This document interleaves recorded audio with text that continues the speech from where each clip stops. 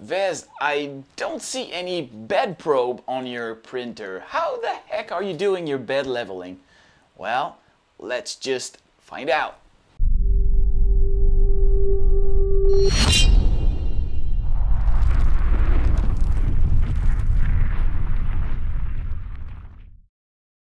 So as you know me, I like the very simple things, and no, I don't run any bed probe on my printer, but it might change very soon because I'm waiting for that new beacon sensor from NX Engineering, and that's going to be quite awesome. But so far, I've been a big fan of the keep it simple. So I don't have any bed probe, I do it manually. I have a bed screw on each corner of the bed, and I just manually adjust the level to have 4 corners perfectly level for the printer. And I'm going to show you how I do this on the VzBoT, which has a single Z motor with dual lead screw, and that's super simple. And that is also valid for people running a bed probe, because even if you do a bed mesh with automatic bed leveling, it's always best to have your bed as level as possible before you do your bed mesh, because it's just going to allow you to use less compensation from clipper automatic bed leveling. So you have less Z motor moving while you're printing because it's trying to compensate for a side that is not level. So you're not going to have that. And if you're perfectly level, you're not going to even need to have automatic bed leveling like I do. If you have a good bed plate, a mix 6 bed plate that is super flat, and you have a good magnet that is also super flat, then you just do it manually like I do, and once you've done it, it's good to go for months. I never touch that again. And you're good to go. So that's very simple, very effective, but yeah, you need to have a very good bed plate to do that. So let's just take a look at how I do it and we'll see. You are now looking at a VZ330, but the same procedure will apply to that VZ235 because they both share the same Z system, which is a single motor with dual lead screw. So let's take into consideration that you already installed everything and that you made sure that both lead screws and the bed assembly is set at the same height. And you do this. I'm going to put a link in the description below. I've made a video about that. But yeah, basically you made sure that your bed is completely down and sitting on both sides. The bearing here is hitting both sides, so you know that is a good time to tighten your bed pulleys. So once you've done that, and this has been done on this system, the next step is to give it a bit of tension on those bed silicone spacer. If you don't screw them and pre-compress them, that means there's only going to be a way to tighten it more, but you won't be able to unscrew them to adjust the height of the bed. So give it a pre-tension, that way you have an adjustment in both up and down on that bed. So this has been done on this system. We're ready to do the next step. Next step is very simple. You bring your print head in the middle of your bed like that, and you are ready to move your bed up, and you're going to try to hit that nozzle with the bed. So you do that manually. You're just going to bring that bed up with playing with this.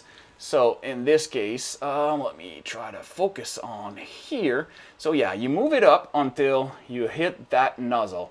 And don't force it, just touch it like that. If you cannot reach that nozzle, it means that your adjustment screw for the bed height here is not set properly. So just unscrew that, give it a bit more loose. So this is your stop switch right here. Yeah, can you see that? Yes, you see it. On the VZ235 is going to be in the back left corner. So if you can't reach that that nozzle, unscrew that, give it some loose. But on this case, I am set to hit that nozzle. So what I'm going to do, I'm going to set the height with that screw. I'm going to tighten it until I can hear that switch triggering.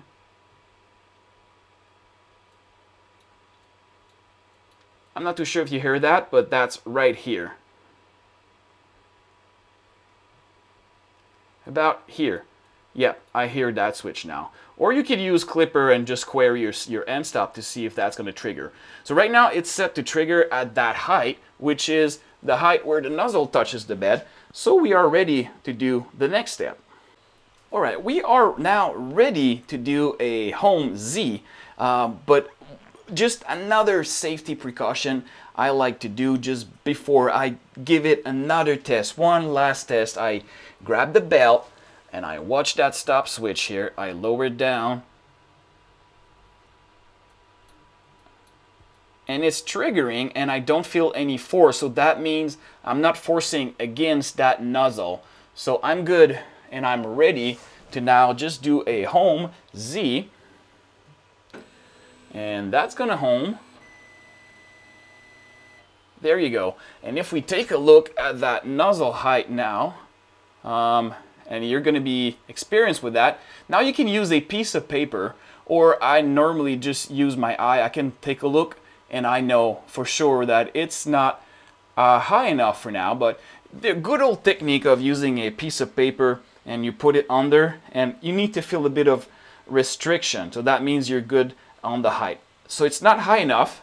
So what I'm gonna do to give it more height, I'm gonna unscrew this a bit. I'm gonna home again.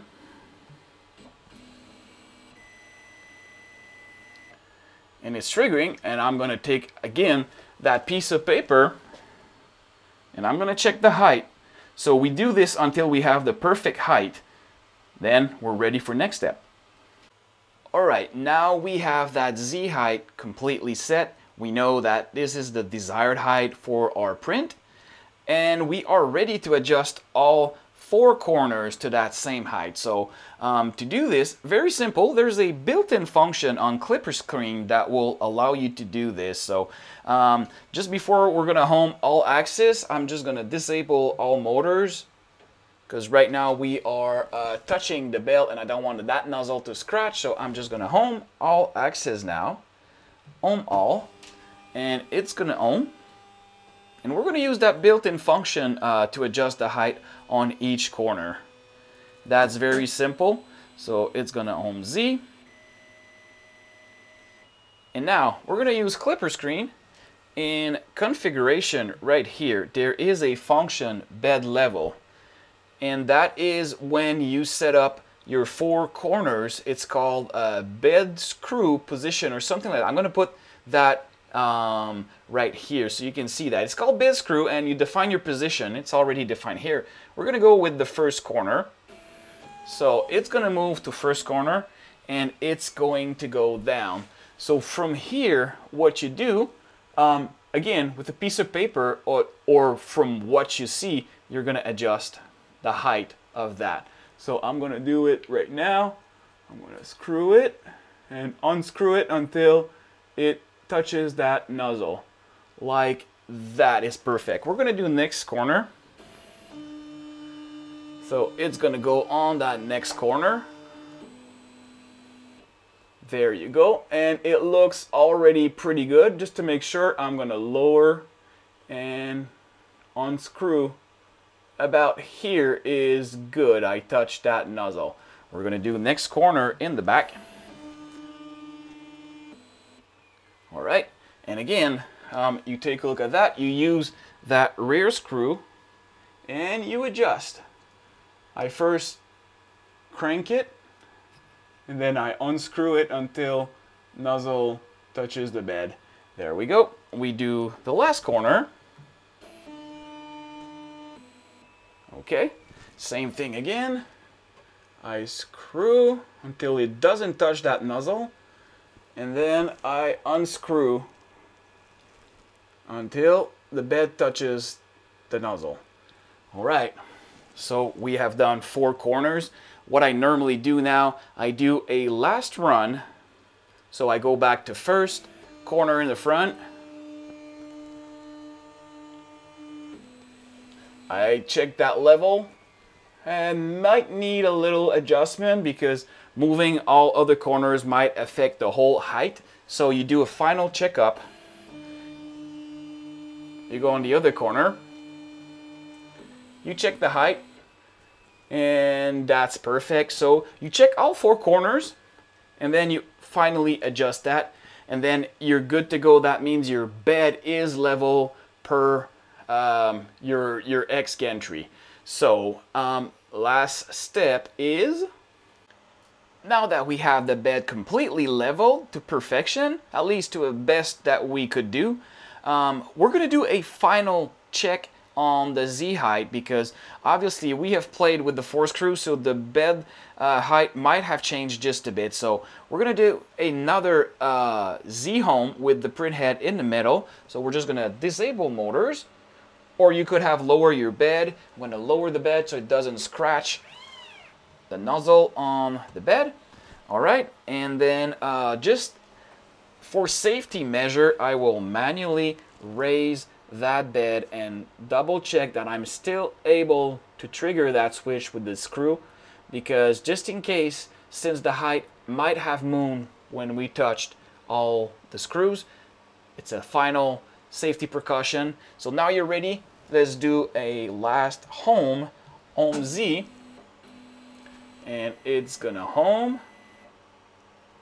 And now you take a piece of paper, or with your eyes, from what you see, if you're experienced with that, as I am, you're able to see if that height is perfect. And in this case, it is completely perfect. If it was not perfect, if it's not high or too low, then you adjust, home again, adjust until you have your good height. So now you're set with your height, you're set with the bed level, you are ready to print. So what I normally do when I'm ready to print, I am gonna print something that will have a part here, one on each corner and one in the middle.